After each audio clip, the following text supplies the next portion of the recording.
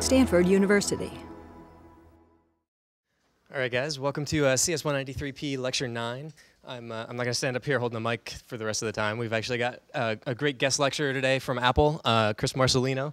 He works on the Springboard. Yeah, it's the app launcher, the home screen, so all your icons when you're launching your apps, and actually does pretty much everything. It's basically, Chris owns the entire phone pretty much, so he can pretty much answer all your questions. So he's going to get up here and talk a bit about core data andplists and XML, basically storing your data and getting it off your disk and off the internet. And a lot of this is going to be pretty relevant to the next part of the paparazzi assignment that's coming up. So there's a little bit of hints in a couple of the slides about some things that you're going to need to know about. The assignment itself goes into a little more detail, and we're going to get into a demo of it on Thursday. So you can get started with some of the table view stuff that we talked about last week. That's a big part of this assignment. So you can get started with that today and tomorrow once we get the assignment posted. And then we'll get into some more specifics with a little bit of a demo. But a lot of that part we're going to kind of leave to you guys to do some reading and get a little bit of the specifics of some of these core data things. We'll give you the base functionality to set up your database with a little class, and you can build on that. So anyway, with that, I'm going to turn you over to Chris, and he'll talk to you about some of this. So I'm Chris. I work with Josh and Al at Apple. Like Josh mentioned, I work on the iPad and the iPhone software stack and a lot of the SDK pieces.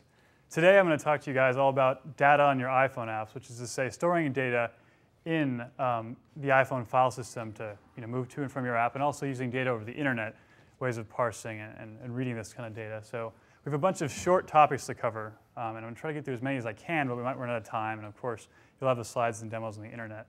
But we're basically going to give you the grand tour of the way data is managed on the iPhone. So the first thing we're going to cover is property lists, which are kind of a Cocoa staple for storing simple data. NS user defaults, which is layered on top of property lists. And also, if we have time, settings bundles, which are little ways to add small bits of UI to the settings application on the iPhone that you set NS user defaults. Then we're going to go into the iPhone's file system and sandboxing, as well as object archiving, which is like a more heavyweight version of property lists, and SQLite, JSON, as well as the Apple Push Notification Service, which is an example of one practical application of JSON. So first, let's talk about property lists. They're basically a convenient way to store relatively small amounts of data with very low amount of effort. They can basically only contain the Cocoa types: arrays, dictionaries, strings, numbers, dates, and raw data. That's the NS dictionary, NS array that you may have seen, and NS numbers, but nothing else. You can't go add your own objects or UI views or other types of objects. And they can be stored in two different formats: either XML, which is kind of a human readable, more verbose format, or an internal proprietary binary format, which is a bit faster and a bit smaller. And as I mentioned, the user defaults class is layered on top of this. So you have this easy abstraction to use basically defaults in a simple way. And we'll get to that if there's time. So one thing you don't want to use property lists for, the really big data sets. Like if you have a few hundred megabytes of data, like a bunch of images, you don't want to store those in property lists, because anytime you load a property list, it's entirely loaded into memory. The entire object graph is created. So it's not very good for random access or for lightweight data sets. Your app's going to hang on launch while you load this giant property list. It's not good for complex object graphs. You can't have cycles, and you can't have different types of objects and interesting relationships like that at all. And you can, of course, have custom object types. I'll talk about NS coding and Cocoa's custom object serialization protocol, which lets you do custom object types, but property lists themselves don't allow you to do any of that kind of stuff. And as I mentioned, or I should have mentioned, if anyone has any questions, just feel free to interrupt me at any time. Sure. So if you're loading this data in the property list, is it available sort of like a global variable? Well, I'll show you the API in a second. That's a good question. The question was, are you going to have this data available as a global reference when you load a property list? And actually, the API that for loading property lists, which you can see right here, returns an object just locally. So you can reference that object, retain it, and release it. It, as you see, returns auto-release objects. But essentially, it's free for you to manage. And of course, you'll load it from a file, and you'll end up with this object graph. But one thing before I cover this API I want to mention is you can also do multiple writers easily. With property lists, if you if you have two processes, and of course this isn't that important on the iPhone, but if you have like one process writing and one process reading, you're going to have trouble synchronizing them because there's no built-in like database primitives for managing atomicity and those kind of things. So property lists, again, are just really lightweight data storage for one application. As I was mentioning, the API is a couple of methods on NSArray and NSDictionary, which of course are the containers for these property list types. You can write to files and write to URLs. And similarly, you can init a data or a dictionary or an array with a file or a URL. And of course, whether you pass a file as an NS string, like a Unix path, or a URL, it's totally up to you. In fact, you can actually load property lists over the internet with the URL form, but they're basically equivalent with that exception. And when you create your property list with these initializers, of course, you have an object that comes with a +1 retain count. So you have to release it later, auto-release it, or keep it around for future use. So does that basically answer your question? OK, cool. So similarly, when you want to write an array, here's an example. You create an array with a couple objects, like a string, a constant string foo, the NS number with bool, yes, which is just the Boolean NS number, and a date. Writing that out using write to file atomically. And of course, atomically, what this does is it lets the operating system write this file at once. It writes it first to a temporary file and then moves it into place without any risk of putting any file that was there previously in an inconsistent state. So if the operating system were to crash or the iPhone run out of battery power, you wouldn't lose any data. You'd either have the data from before or the new data, no bad intermediate state. So atomically, yes, is a useful thing to write when you have data that's important to you. And what you'll get when you write a property list, if you were looking at an XML, would be something like this. You have a standard XML DTD with the property list type, the property list schema, excuse me, and then the three objects, our string foo, the Boolean true, and the date that was 60 seconds from now. This is what the XML form looks like. If you were to write out the binary form, which I'll show you how to choose between in a second, you wouldn't be able to read it as plain text. So it's just something you'd have to encapsulate and trust that it worked. Dictionary is the same idea. You have keys and values, of course, strings, numbers, data, anything you want. And you write that out, and you get this type of thing. You have a data object with keys and strings, or keys and values for each thing you added in the dictionary. So as I mentioned, you could write out the binary data, the XML data, but those write to data and init from content or init from path methods don't give you the option to specify what format you want to write in. So there's a class called NS property list serialization on your iPhones and on your Macs, which lets you pass all those things and get back errors. And this is what those classes look like.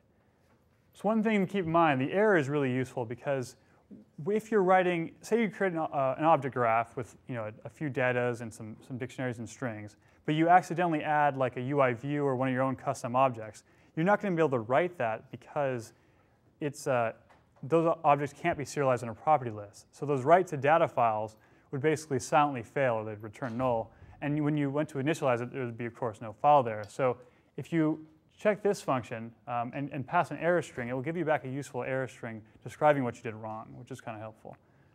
You also can specify the NS property list mutability options, which gives you the ability to get back a property list, which is has mutable containers. If you have arrays that you want to get back and be able to modify them without having to copy them, you can just start adding to them when you have the mutability options.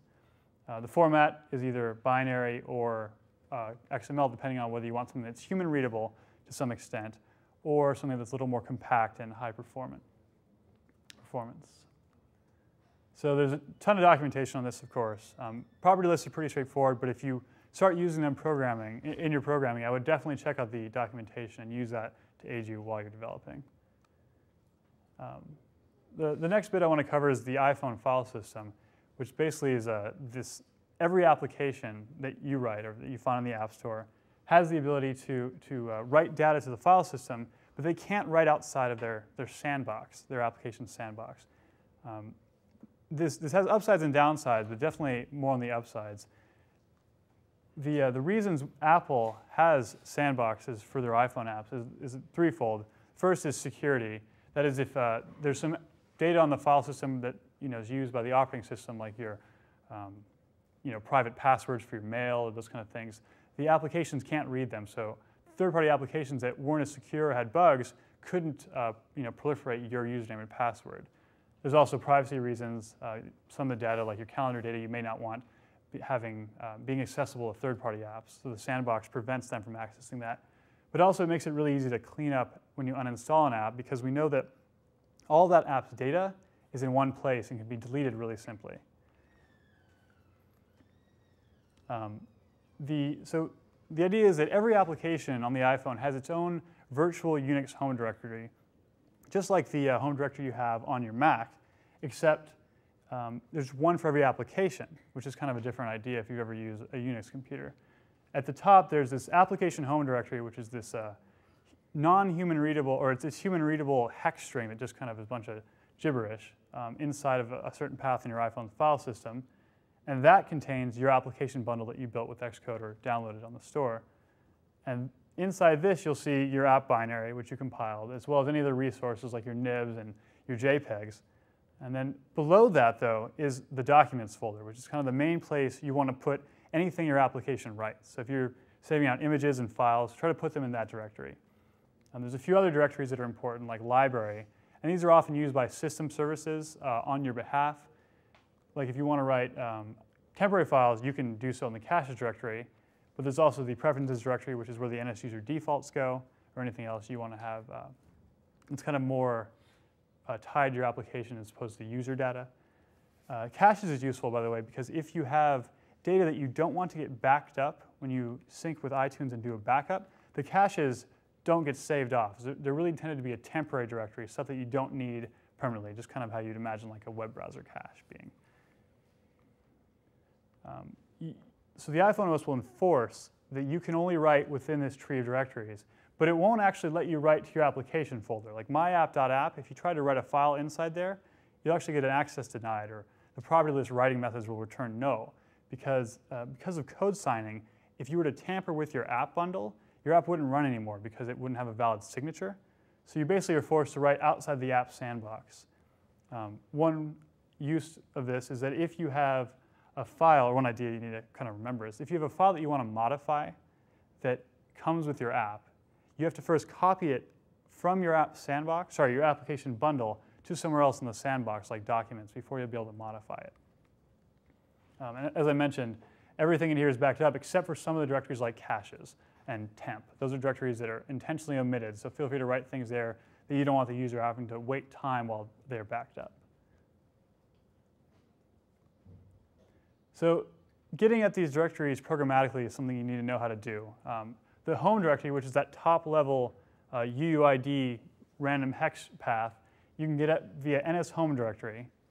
And the temp directory, where you can just write temporary files, which is inside there called /temp, you can access via NS temporary directory. And from there, you can append strings using standard Unix file conventions like / and then some more paths.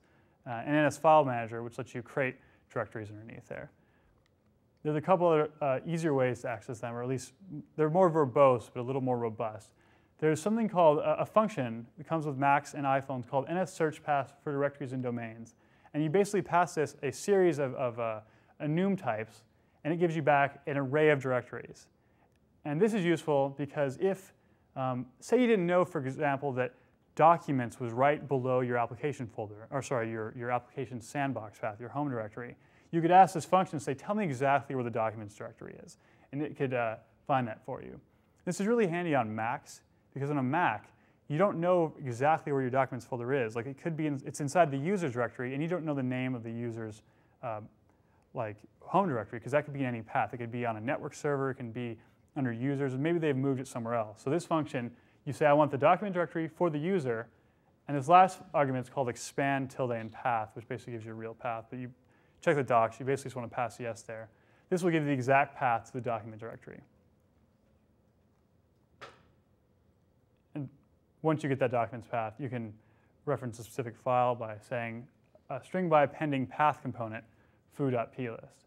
This is a convenience, by the way, that's basically the same as appending just a / and a foo.plist to the string, except it will make sure there's only exactly one / between documents and foo.plist. So you won't have like 2 slashes or maybe too few. It handles the whole abstraction of separate path components and Unix paths.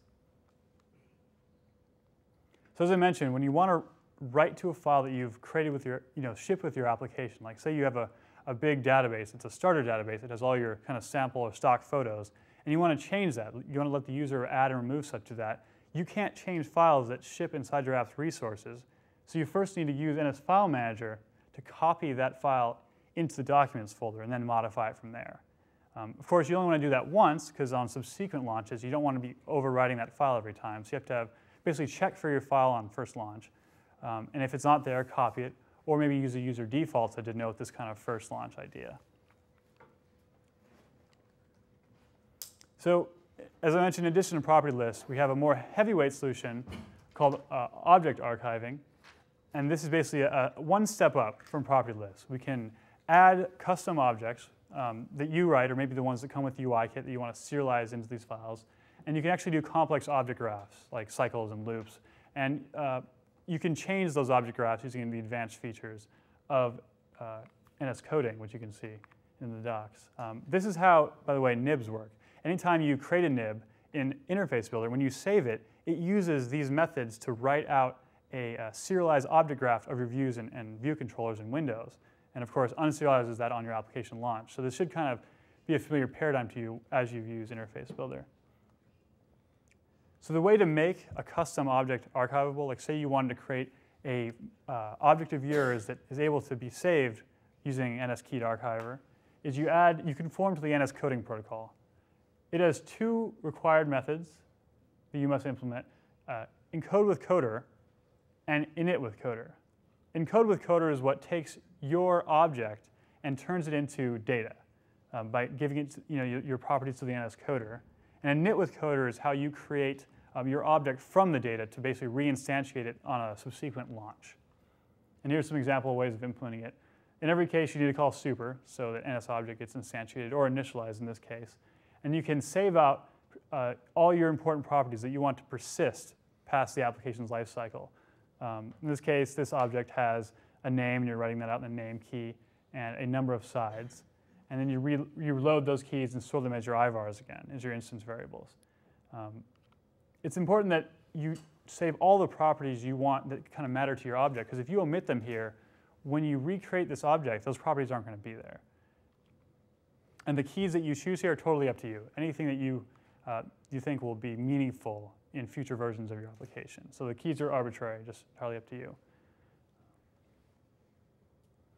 So to actually use this, once you've implemented this on the objects, or maybe you're using the system objects that already conform to NS coding, you basically take your object graph, whatever you've kind of created, maybe dictionaries of your objects, or maybe just your object and it references other objects, and you say NS-keyed archiver, archive root object to file. And that will give you a Boolean return value to say this worked or it didn't work for a number of reasons. And what that will do is take your whole object graph, call all the NS coding methods, your encode with coder recursively, and write all that to the file. Similarly, to unarchive it, you just do it in reverse. You say NS-keyed unarchiver, unarchive object with file path. And that gives you the root object that you saved out up here, instantiated again by calling all the init with coder methods recursively. And does it kind of make sense how if in your root object you have a property that you say, when you're creating your objects or encoding them, you call encode with coder super, then you call encode objects. You can see how if this object name conformed to NS coding, it would also have encode with coder called in it. So it would basically work recursively to serialize all this data. And Cocoa will keep all the names and properties separate and kind of handle that recursive state for you. So all you need to do is basically just call encode with object, and as long as the object you're referencing is either a built-in Cocoa type or implements NS coding, you'll basically be able to save a whole object tree automatically and recursively. Did anyone have any questions about this at all? Or am I going too fast or too slow? Just let me know. So of course, as usual, documentation. If you go to write NS coding and you forget what methods you need to implement or if something's unclear, I almost always do my coding with my Xcode right beside the documentation web browsers. I kind of need to reference all the specifics of all the functions. I can see why this is useful for storing the nib data, but I can't think of a case where I would use this. If the question was, this is obviously useful for writing nibs out, but how would you use this in an iPhone application? And the common ways are if you have your own custom object data, like really simple stuff. You have maybe you write a little music management app, and you have a bunch of songs and albums you want to manage, or playlists. You have your own playlist model object inside your iPhone app, and you could implement NS coding on that to make it easy to write out the disk. And of course, if you had your playlists and then your songs, those could be their own objects, and you could just have them all, serialized and unserialized automatically for you. So you wouldn't have to go through the effort of turning them into a property list first of just data and strings. So they just let you kind of streamline writing out custom model objects. It's a good question, though. So the next topic in this whirlwind tour is SQLite. And I'm not going to give you a really big demo because we don't actually have enough time to go through all of SQLite, and it's also really well documented on its own. It's an open source project that exists outside of Apple. It implements the complete SQLite, all the SQLite scheme, and it stores entire databases in single files on disk, which makes it really useful for the iPhone. We can basically have all your application data in one small database on the file system. It's super fast because it doesn't handle a lot of concurrency. It's really lightweight and low memory. There's no separate server process like a lot of other databases you might have encountered if you've taken the databases class like Postgres or MySQL. It's free, which is great, and it ships with the iPhone, which is super useful. And it's awesome for embedded devices because of all those reasons, mostly because of its low memory footprint. And as I mentioned, it ships with the iPhone. So there's a few times you definitely don't want to use SQLite, though. If you have really big databases, it's not optimized for that kind of use. It doesn't handle multiple writers very well. Like, it is ACID. If you've ever taken a database class, you've been exposed to the ACID terms that describe, that are the properties of databases. It's not high performance when there are multiple writers. It basically blocks everyone out to make its writes. So if you were trying to do like a big high concurrency desktop application, you might not want to use SQLite. But since that's never the case on the iPhone, of course, it's totally perfect. And it's not great for client-server applications because it's, again, not optimized for multiple writers, and it's all running in one process on your iPhone. So there's a great web page that describes what types of cases you'd want to use that SQLite in. So the big idea for using SQLite is you basically need to open the file, issue SQL statements, and then close it and do something with the data that you've either added or removed. So to open a database, you basically pass a path to a file name, and it hands you back a reference to an SQLite database object. And this is a file name you could have gotten by using those NS home directory methods we talked about earlier to get a path to a file inside your home directory. Maybe you had a database that you copied out from your app bundle to your documents directory. And then you can, you can execute an SQLite statement using this convenience method that basically compiles your queries and runs them for you. You pass it the database that you created when you open the database, and a list of semicolon separated SQL statements that it will run one at a time in order. And it will give you a callback for every row that the query returns, one at a time. And you can pass it a context, which you get in your callback method. And you can also get back an error if you want. And your callback is the method that's called in every row. And then you close the database to make sure everything is synchronized out to the file system before you exit. So I'm going to give you a quick demo of what SQLite basically looks like.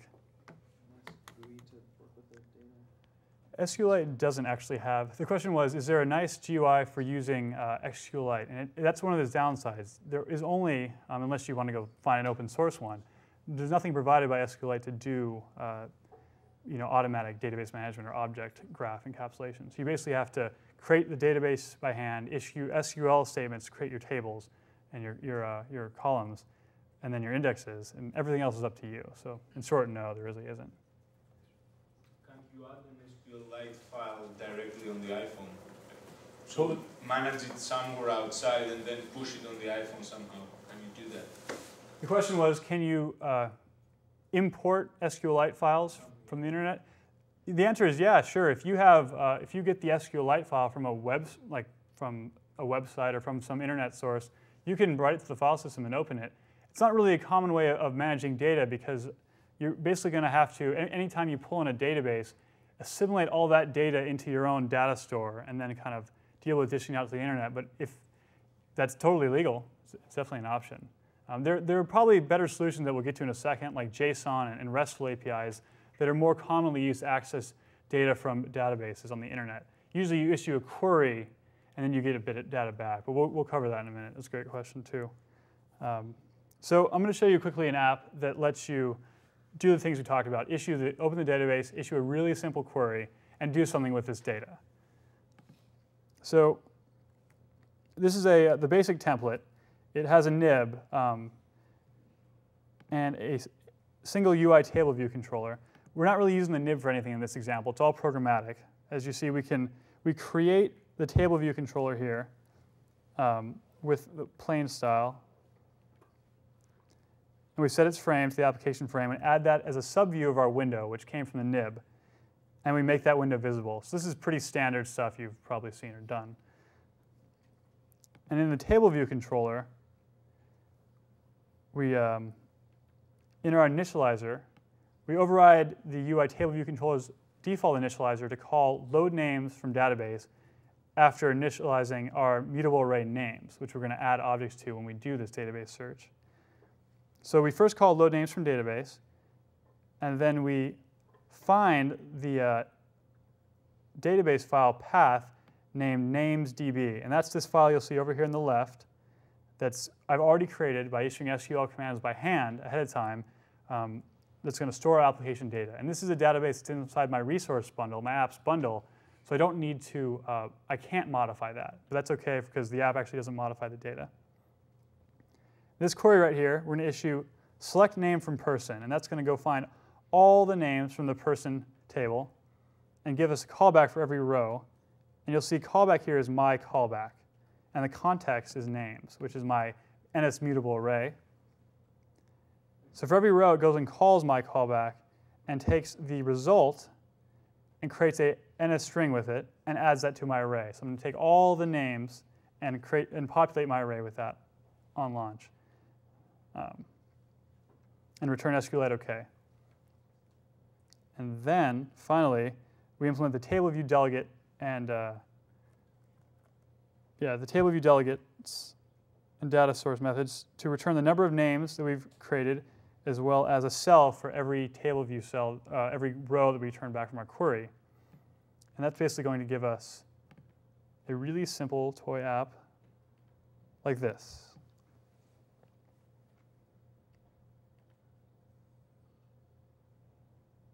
And our table view is filled with names of our fellow classmates and president. So I'll show you what the SQLite looks like, how I created that by hand. Let's see. Excuse me.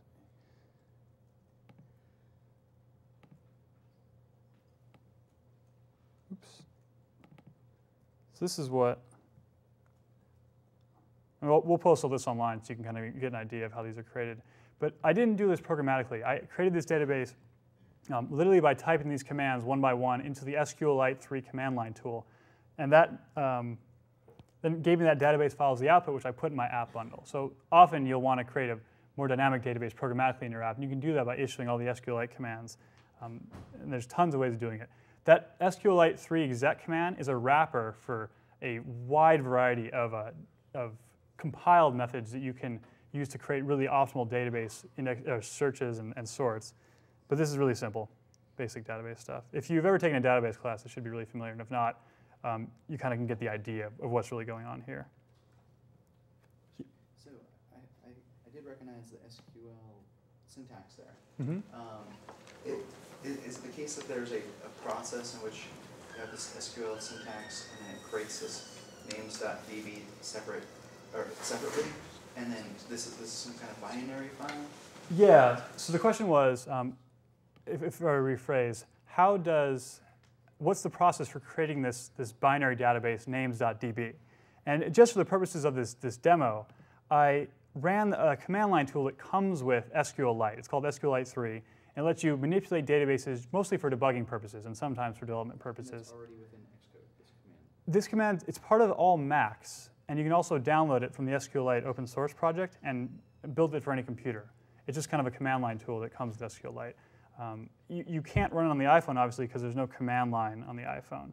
But the database file is portable. You can move an SQLite database anywhere. So you have to do this as a separate process as you're building the app. So you can create like a database on the fly. The question was, do you have to do this as a separate process? And you don't. Often you're going to create databases on the fly. You're going to actually issue commands to create the data you want. Maybe you get it from the internet, maybe the user inputs it. But you often do create it programmatically using other SQLite C function calls. So this is just for the purposes of this example. I didn't want to really convolute this with writing to the database and entering it in. This basically just reads the database, assuming you already had it in place. Does that answer your question? Cool.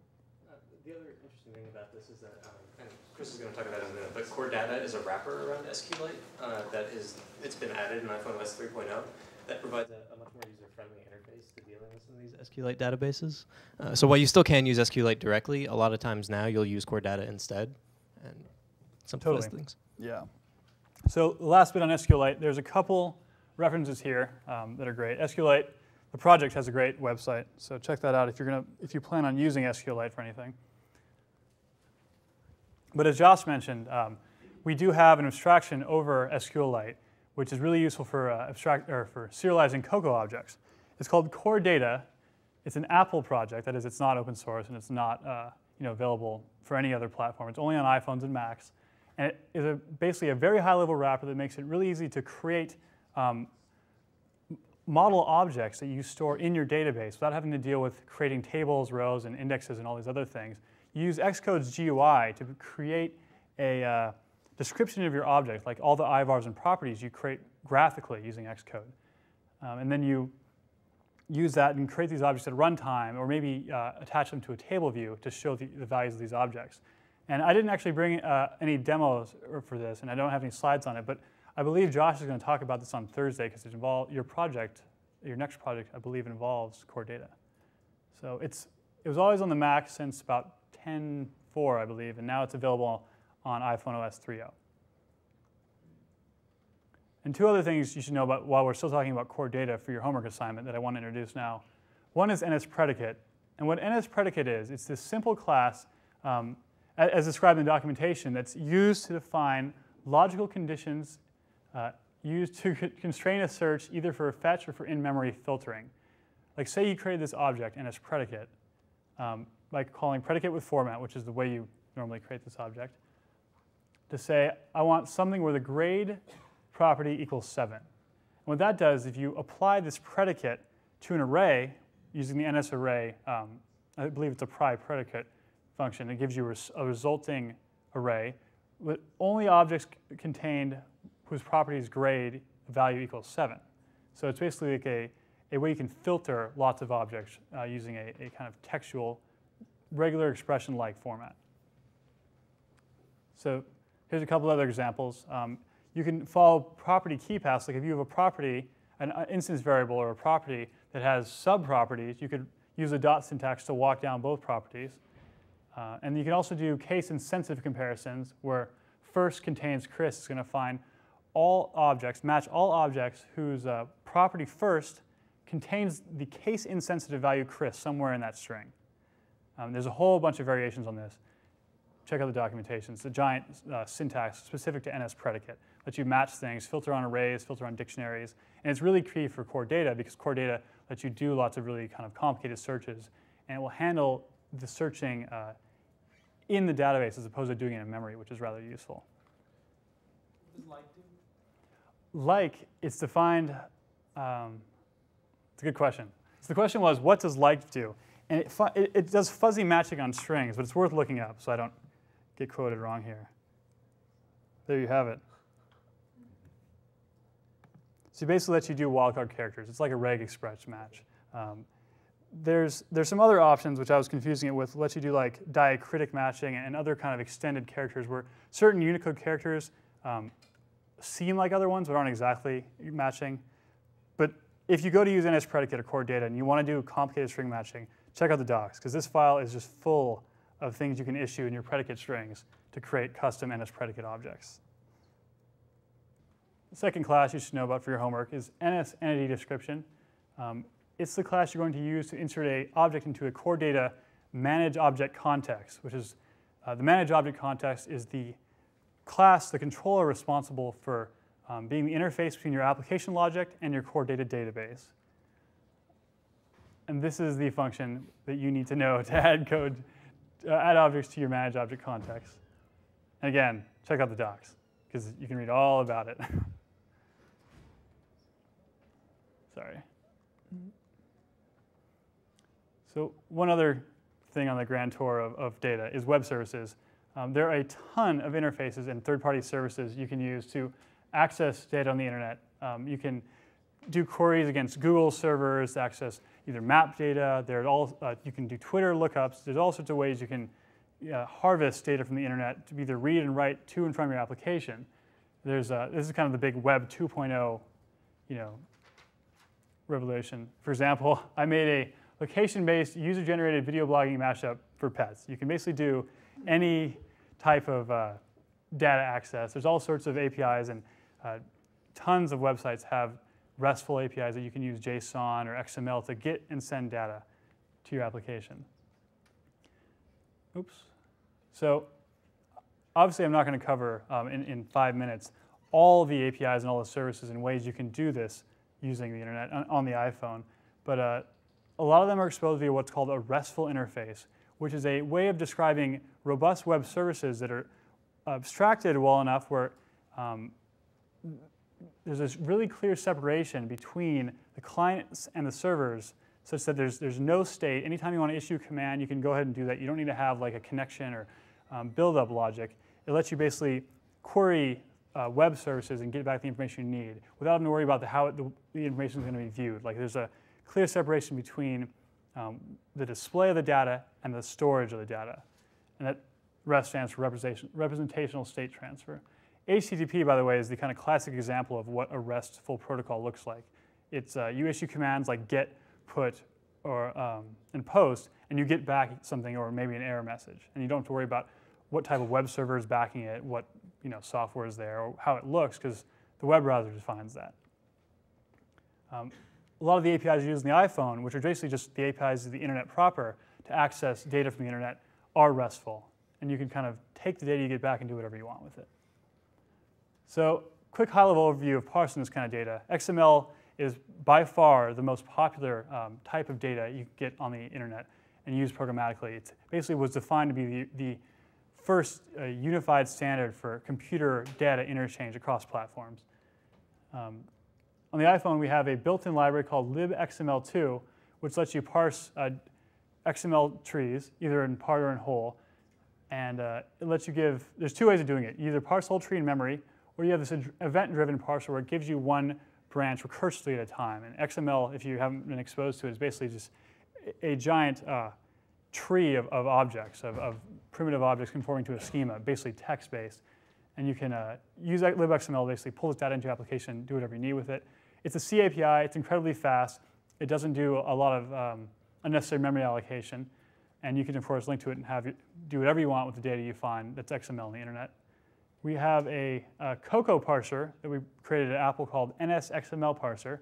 Again, it's also event-driven, which is nice. That is, you get a callback every time a level of recursion is processed inside the XML tree. But it doesn't have all the options of libxml2. It's a little more high-level and simple, but it's pretty useful for a lot of projects. Here's some more references for ways you can use XML and kind of simple first steps in harvesting XML from websites. And we have first we're going to talk about JSON. So the second big modern interchange method for Web 2.0 and 3.0 services is JSON. And it derives from JavaScript. It's a lot like XML, but it's much simpler and more lightweight. When you look at the schema, there's fewer brackets, and it's kind of self-explanatory, a lot like Cocoa property lists, just a few basic data types in a recursive hierarchy. It's easier to parse, lightweight, and a little more space-conscious than XML. And there's a great framework that a third-party developer, a Cocoa developer, put out on the internet called JSON Framework that we use a lot. And I think you're going to be using it in your project if you want to access JSON. It compiles to the iPhone, which is really convenient, and gives you back Cocoa property list types like the NS data, NS string, NS number, NS dictionary automatically from the JSON. So that's really convenient. You don't need to create all those property list types by hand. So definitely check that out. And here's an example of a JSON object. The object at the top level is a dictionary as far as we're concerned in Cocoa. Object is the JSON term for key value store. And here you have a string type matching another string type with a value of Josh Schaefer, students, and then a numerical type, which is just a rational number. There's no quote, so it's not a string. And a third type is the Boolean types, true and false. They're also not quoted, so they're actually special values. And in Cocoa, that would be represented as NS number, a number with bool, as opposed to a quoted string. Null is the final type in JSON. We represent that in Cocoa as NS null, but in JSON, it's just the constant string, the constant value null, not a string. You can also have arrays, which are just the same objects, but arranged inside square brackets, one at a time separated by commas. And then we can close our object using a second bracket. That's a basic JSON object. I'm not sure I mentioned, JSON stands for JavaScript Object Notation. And this is basically how JavaScript looks itself, but JSON is basically taking part of JavaScript and just using the syntax to define an object serialization or a serialization scheme. So it's particularly convenient in JavaScript and very popular on the internet, but it's useful everywhere because it's so lightweight and easy to code. Google has a lot of services, as I mentioned, that vend JSON, so does Yahoo. JSON framework handles converting all these JSON objects, this JSON string data, into Cocoa property list types, so it's easy for you to use them in your app. And for example, you can pull down a bunch of data from Google, and you can take that string and pass it to, pass it to the JSON framework.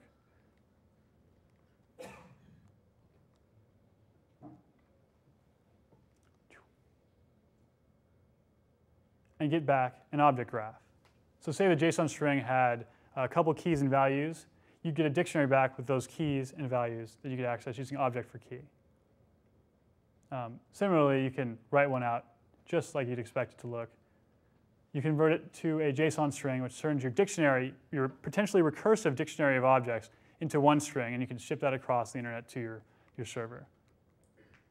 And I have a quick demo that demonstrates using the JSON framework to do a Flickr search. So this is another really simple example app. Basically it has a nib, but again, I'm creating a table view programmatically here so you can see how the flow works. It creates a plain table view, assigns that table view to an IVAR, and then creates the table views view as your table views view as your subview and makes the window visible. In the table view controller, in the initializer, again, we create a couple IVAR arrays to store stuff in, store our URLs and our names, and then we call load Flickr photos. And what that's going to do is it's going to use a create JSON, a JSON string to send to the Flickr servers. And you'll see here the URL string we're going to issue our query against. See if I can make this wider.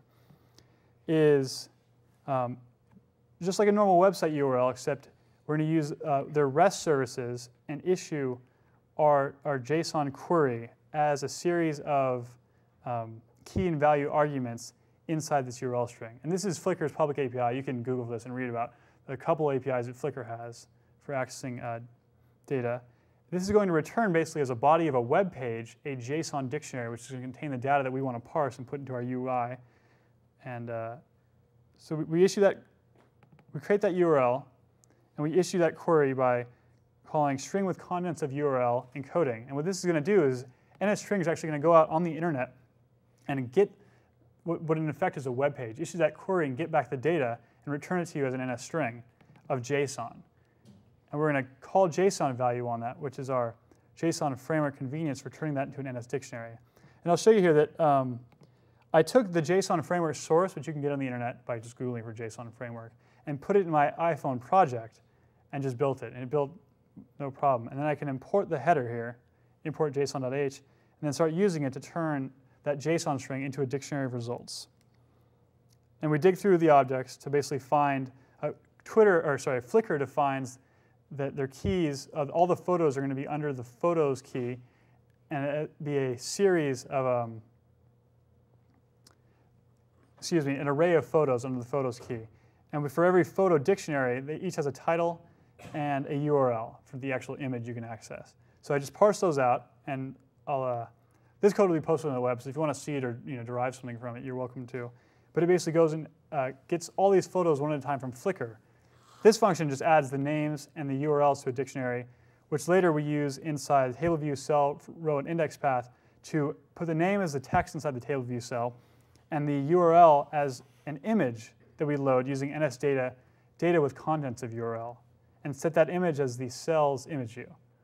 So I'll give you an example of how this works, or show you in action how this works.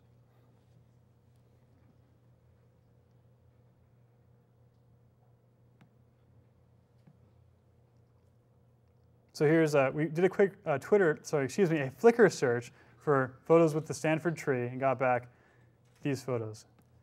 And you'll notice one thing: when I scroll here, it's hanging a bit as I scroll up and down this image, and that's because this app is doing these web searches while you're trying to return cells from the table view delegate calls. Like it's doing it on the main thread synchronously, as opposed to kind of doing it without blocking the main UI. So later you'll learn about techniques and what to do and what not to do. But you can imagine that if this were an iPhone and the internet were much slower, like say you didn't have great coverage, your UI would just be sticky. Really, it would be stuck every time you tried to scroll, so it would kind of give a bad user experience. So one thing you kind of pay attention to as you start developing more and more is making sure that you don't block your main thread.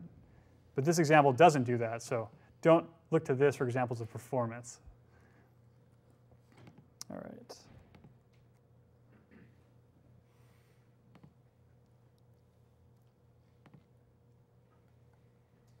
Oops. So there's also a wealth of information about JSON on the internet. It's extremely popular and very easy to use because there's tons of parsers in basically every language. So, oops. The one big, yes, questions? So in reality, when you do this, would you issue some sort of AJAX call so that it doesn't drop the main thread? You could. You could do an AJAX call, but you're still going to be doing some type of networking. I think you're going to get more exposure to this. What's that? Apparently you're talking on Thursday about it. But the basic idea, sorry, to repeat the question, excuse me, was do you do AJAX-y calls, or how do you avoid blocking your main thread, basically? And Josh just mentioned that you're going to talk about this on Thursday, but the idea is you can use background threads or background selectors to kind of issue these queries and then have them call back to your main thread and then change your UI to reflect the new data that was just downloaded. Like you see this in the App Store. As you scroll, the photos appear one at a time in the results of the search. So, but definitely check out next Thursday's lecture. So I was mentioning the Apple Push Notification Service is a big Apple use of JSON. We use JSON to basically route messages through Apple servers to iPhones so third-party developers can kind of make their apps simulate being able to run in the background, since you can't right now keep running your application when you leave your application. So the basic idea is you can show badges on your application's icon. You can display alerts and play sounds at any time whenever the server sends an instruction to the iPhone to do so.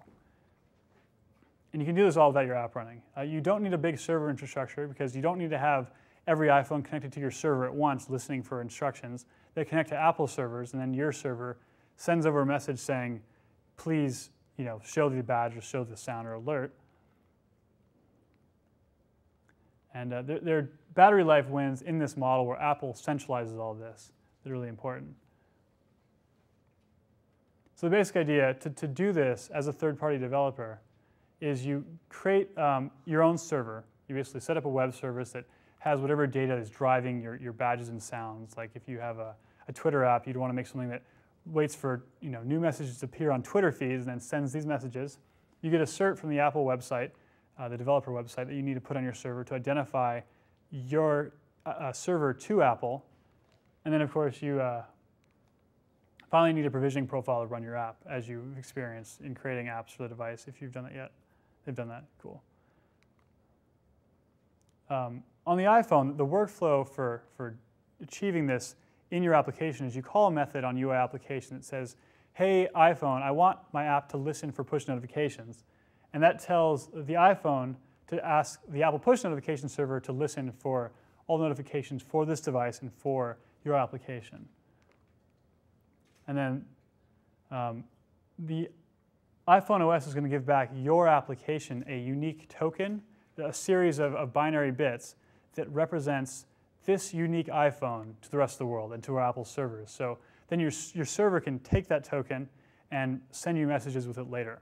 So the second step, the key point is to take this token and send it to your third-party server and do something useful with it there, so you can later use it to send messages. And then finally, when you want to send notifications, like say there's a new Twitter message, you synthesize a notification on your server and you send it to Apple with the token that identifies the phone you want to receive, and then Apple routes that all the way through to the phone.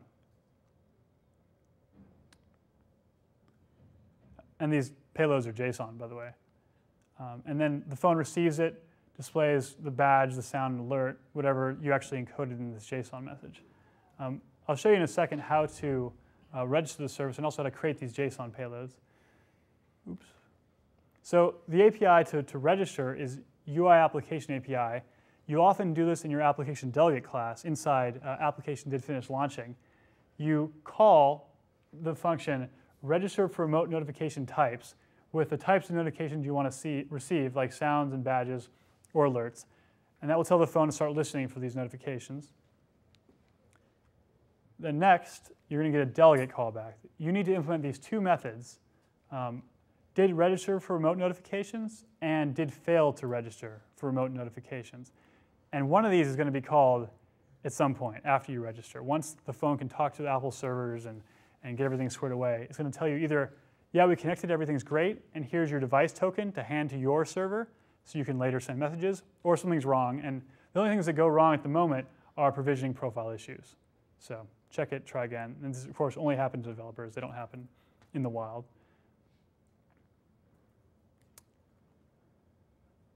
So that token that you got from the first delegate callback, this is what you need to serialize and send to your server to identify this device as a meaningful user of your service. So it's unique to the device. Don't confuse it with UI device identifier because they're actually different. This is, for security reasons, just unique to the Apple push service. And the real key distinction being the unique device token that you get from UI device doesn't change when you erase your phone, but the push token does, so that if you wipe your phone and sell it to someone, they don't get your push notification messages. Don't bother saving this on disk because maybe the user restores a backup with your app and it has the wrong token in your state. Just call the API and get the token whenever you need.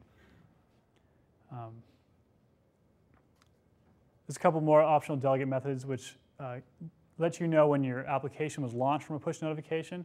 But I'll show you what those look like in a second. And this also lets you see what's enabled. So in case your app is like a newsfeed service and you want to know what's wrong, you can see whether the user's turned your app on for notifications and settings.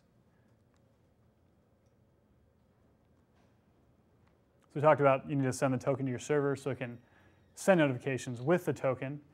Your server will connect to Apple services using the cert you got off the Apple website and send a JSON payload to the service, which is forwarded to the iPhone. And these JSON payloads look just like this. There's a top-level dictionary named APS, which is reserved for iPhone UI keys. Outside this dictionary is like your custom app data that will get to your app in a NS dictionary in a COCO format.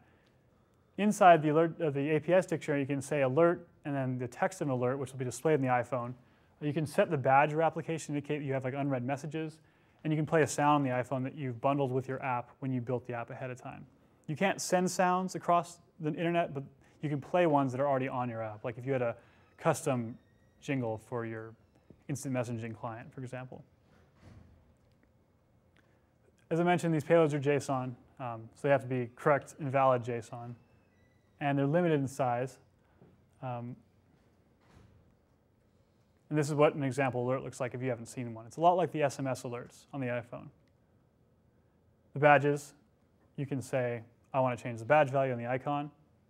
And the sound file's got to be of a supported format or the key default, and we'll handle all the vibration for you automatically. Yeah, alerts also have provisions for localization. Like if you had a message that you wanted to be correct regardless of the current language of the iPhone, you can specify certain keys you can check on the documentation to say, localize this string given a table of correct strings. And oh yeah, question. If I wanted to increment the badge count, how would I get the current badge count? So there isn't a way to do that. The question was, if you want to increment the badge count, how do you get the current badge count? Unfortunately, the service won't guarantee that every single message is delivered. It only guarantees that the last message is delivered, so that every message you send then must have the most up-to-date state. Because if this iPhone was offline for like 4 weeks, like you went out of the country or something, we're not going to just queue up, hundreds and hundreds of messages. So make sure the last one says, instead of, John sent you a message, Bob sent you a message, say you have 2 new messages waiting. And so you have to set the absolute truth as a badge value, because you can't be incrementing and decrementing because you might have lost ones along the way. And there's no way to get to the phone if it's offline and ask for the value, because your app isn't running. So you kind of have to send the absolute truth in every notification. Removing the white space from the JSON payload really cuts down the size of your payloads. And the JSON parser, the JSON framework that we use on the iPhone, has an option for just omitting white space, basically getting rid of all the new lines and all the spaces. And that usually gets you like a 2-fold savings in space, which is great.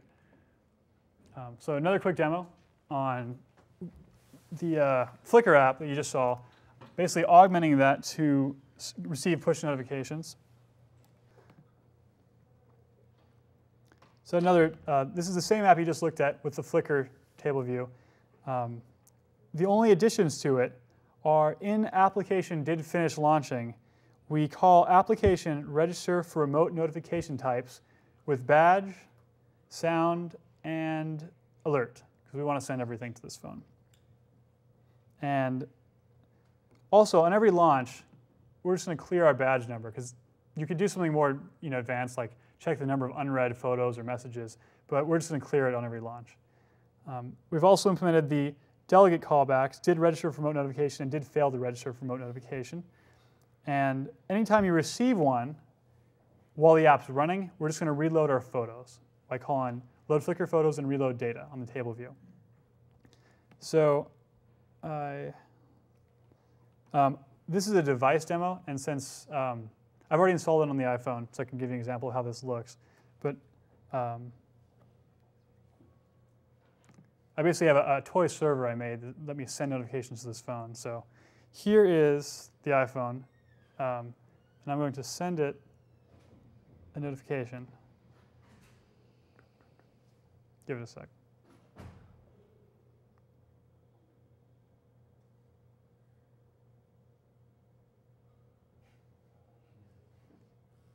So, oops, I didn't have the sound on. Let me try that again.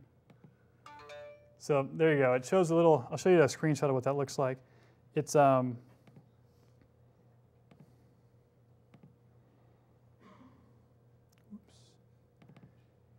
you saw in the demo before, you can basically get alerts. And when you slide to unlock, it launches the app, and we show our Flickr photos, just like you saw in the last demo.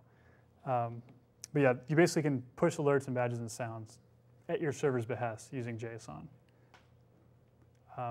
Basically about it, because we're out of time. I had a little more in-depth stuff on user defaults you can check out in the lecture slides, but it's a simple toy app that basically uses defaults. Oh, this class goes at 5:30. Yeah. We're going to look at user defaults. Yeah, great. Let me jump in the last 10. Sure, totally, yeah. Oh yeah, so I've heard you've been exposed to user defaults before. Maybe one of your example apps or your homework assignments had some user defaults. So I'm going to just kind of cover a few more details about it. As I mentioned earlier in this lecture, it is based on top of property lists. So you can only save those property list types, those simple COCO types, arrays, strings, dictionaries, numbers, and data. It's great for storing settings because you don't have to start choosing your own files and handle all the past stuff. You just basically set a key and a value on the NSUserDefaults class. iPhone OS has a little feature. You can also add settings bundles to add UI to the bottom of the settings app, which sets defaults for your app. And it's all handled automatically if you create a settings bundle for you. So they're key value stores. You say key and you can store a value. The value can be a dictionary or an array, anything you want. But at the top level, you need to specify every defaults value with a key. The singleton name is standard user defaults. Gives you back the object that lets you call object for key, set object, remove object for key, and synchronize, which I'll talk about in a second. And there's tons of convenience methods for getting certain types of objects. Like say you know your setting is a string or maybe it's a number. You can use this convenience method to get that object, and it has the right return type, so you know that you don't have to cast it or do something strange to get it from ID to NSArray. And this is also good for safety, for code safety reasons, because if you know your data is an array and maybe an older version of your application returned like a string for it, you won't crash assuming it's an array because it will return nil if the type's wrong, which is kind of convenient. So these are good things to use when you're using user defaults. There's setters for, the setters don't have type checking because you're setting it. You're going to overwrite whatever's there, but they're convenient for the NS number types, so you don't have to box them and unbox them automatically. These are all in the docs, of course. So just look at the headers when you need to use them. There's one method you haven't seen yet called synchronize. It's called on your application when it exits, but there's times where you'd actually want to make sure all your state is stored to disk. Like say you're running along and the user's going to leave your app open for a long time, and you want to make sure that in case your app crashes, everything's been saved. So you can call synchronize whenever you want to write all the files to disk, the user default files to disk. If you were writing a Mac app on Mac OS X and you knew that another program had written something to your defaults and you wanted to load that in, you can call synchronize to load in other defaults. But that, of course, doesn't happen on the iPhone. And check the docs again. So last demo.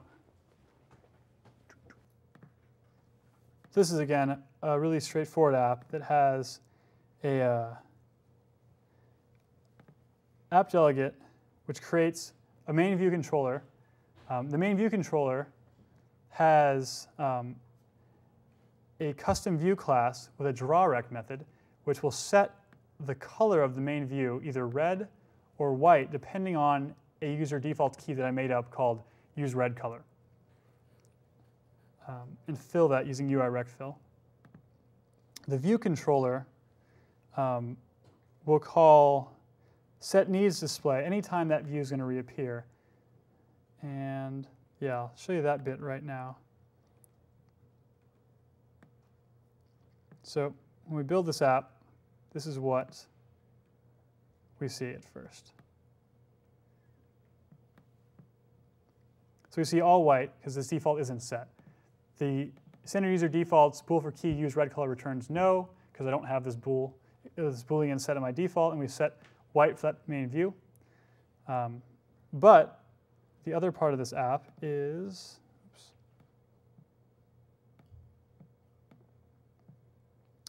in the flip side view controller, or in the main view controller, when you push the show info button, which is something that I wired up in my nib to match a button. You can't quite see it here because there's a white background, but there's a nib right there called that's attached to the show info action, which gets us to this view controller and its view, which I created in the nib. And if I flip this switch, it calls on the flip side view controller the change colors action, which then we get the color of that switch, or sorry, the status of that switch, whether on or off, as a Boolean, and we set that as the useRedColor Boolean user default and synchronize our defaults to disk, so that when we flip over the flip side view controller, we see red now because drawRect was called, and we drew red over the whole view. So there's one other part of this example app is I created a settings bundle, which you can create in Xcode by choosing File, New File, Resource under iPhone OS, and Settings Bundle. And this adds a file to your applications bundle, which looks like this. And it contains a plist called root plist, whose contents are described in the documentation. I modified the template just a little bit to say, please add a string called redColor enabled that sets useRedColor, and another Boolean default called image alpha that sets the image alpha setting user default to a number between 0 and 1. And that's going to be a slider, a floating point value between 0 and 1. So in settings, what that does is make this settings item appear. And when you go in there, you see our red color switch again, which matches up with what we've set, and a logo color, which we can turn on the Stanford logo, say 3/4 brightness. And then leave, and we go back to our app, and we'll see Stanford S right in the middle. So, and the way that works is via view will appear on the main view, takes an image that's in our view hierarchy because it's from the nib, and sets the alpha on it. And that image view you see right here is this instance variable UI image view.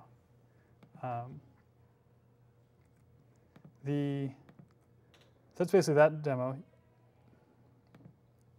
The last slide I had for you is just a recap of basically what we looked at, the kind of high-level parts. We had property lists and NS user defaults. They go hand in hand. We had archived objects, which are like property lists, but let you serialize custom objects using kind of serialization and unserialization code that you write. SQLite is a really elegant solution for a lot of types of problems, especially in the iPhone where we're kind of constrained by space and time. And XML and JSON, which are great for RESTful services and accessing internet resources for your iPhone app. And I showed you the Apple example of the Apple push service. Thanks. Chris Marcellino, Gordon Eunice, thank you. Sure. Okay, so just before we go, I want to show you some information you might want for the assignment 5. Let me hook up here.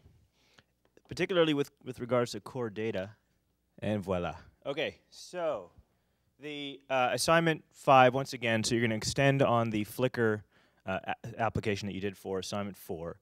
What we're going to get you to do this time, 3 big things, actually. The first is that you're going to be using UI table view as a way to display the different items in the database.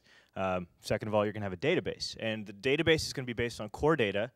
We're going to give you some helper functions that will help you talk to the database and build some classes that you're going to use to populate your table views. But you're going to need to build the database yourself. So what I want to show you here is just an example of what core data looks like. And the third thing is fairly simple. You've learned everything with regards to this already, is using UI scroll view as a way to zoom in and pan around photos as you go into detail. So let's look first at, I'm going to create a new project that you might want to do this just as an example to see how things work, how things are set up. And I want to show you how the data model is set up. So I'm going to create a new project. And there's a convenient, if you go to navigation-based application, there's a check mark here that says use core data for storage. We're going to go ahead and do that, and we'll call that, untitled's fine. Okay, so this actually, if I just run it, there's no interesting data here. Oh, that's iPad. Let's see. That's okay. Right. Hardware. Device. The little iPhone in the middle. Okay. Sorry.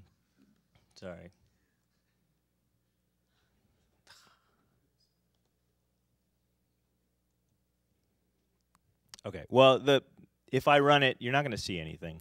You're just going to see an empty table view. And what I really want to show you here is what core data looks like. So there's this convenience called an XC data model that allows you to build your data model visually. It's what Interface Builder is to your views. This is to your model. So this would look familiar to you if you've taken classes on databases. You'll understand how these things fit together. But if we look in the resources area here, and I double-click on the XC data model, you'll notice there are a few different areas here that are interesting. But right in the center, we have one class right now. It's called event. And this event class has a set of attributes and a set of relationships. Right, so if you think of, like if you go back to this would be like your Polygon class in the Polygon assignment. In the Flickr assignment, we're going to ask you to make a person object and a photo object. I'm sorry? Yeah. Oh, I don't know if I can in this view, actually. Yeah, you know what? Let me zoom in. So, all right, so this is the area that we care about right in the middle here. This is one object in our class description. I'm going to go ahead and add another object as an example. So let's just to, you know, I don't want to give away the assignment, so actually I'm not going to rename anything here. But let's add another entity, and we'll call this one, let's say it's, let's just say person. Person. Okay, so what we have now in our core data model are two different classes. And these are, when you're using core data, instead of subclassing off of NSObject, you actually subclass off of NSManagedObject. And this is an object that represents something in your database. And again, as Chris and Josh both mentioned, behind the scenes, it's SQLite. You don't have to worry about that implementation. This is kind of all done for you. But I'll show you really quickly how you can add a couple of attributes and relationships. So if I click on the, if I look at our person, and I can add an attribute here, and we're going to call this one name. And and you'll notice that the object updates here. And we're going to add a relationship here called, let's say these are meetings. Okay. So now what we have is we have a person object and an event object. The person has a set of meetings he can attend to, and he has a name. Let's add, and now what we're going to do is we're going to tie them together. So if I take a look at this person object, I can actually go to this little information pane over here, and I can specify what the relationship actually means. So this meetings, because I've selected it over here, this meetings relationship will have a destination of event, and you'll see it draws a little arrow. And it's a too-many relationship, so a person can attend more than one meeting. For convenience, we're also going to set up a reverse relationship. So in the event, we'll add a relationship, and we'll call that person, or attendee, or whatever you want it to be. And we'll set that up as the inverse relationship for the meeting. So the meetings, a person object has a relationship called meetings. That's a too-many to the event objects, and a reverse relationship from the event to the person called person.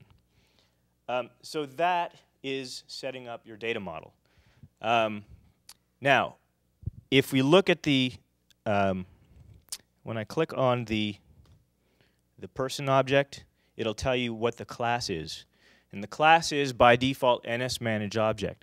This should be fine for this assignment. You can actually change this if you like.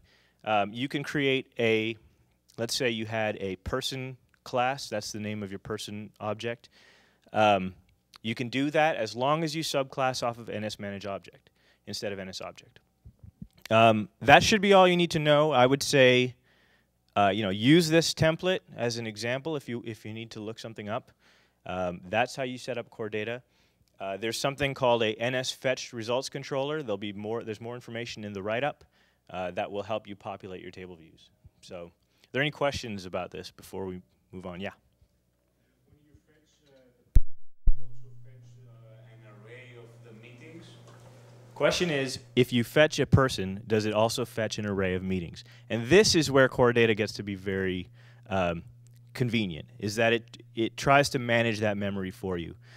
Objects are faulted in, it's called. So an object is not brought into memory from disk until it's needed.